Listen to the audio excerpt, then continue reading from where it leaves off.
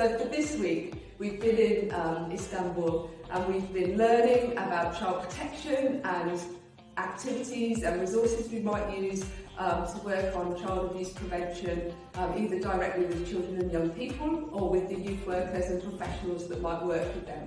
So all the participants who've been here have been involved in developing those activities and resources, as well as taking part in other activities.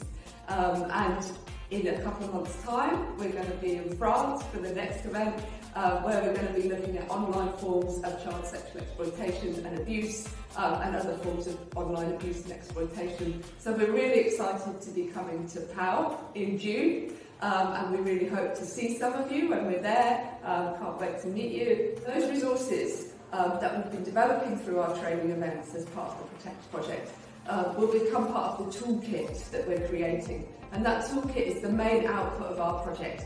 It's a suite of resources that can be used by youth workers and other professionals working with young people. And they can use those resources either to train other youth professionals, or some of the activities and resources work to use with young people themselves, to learn about child exploitation and many of the overlapping issues.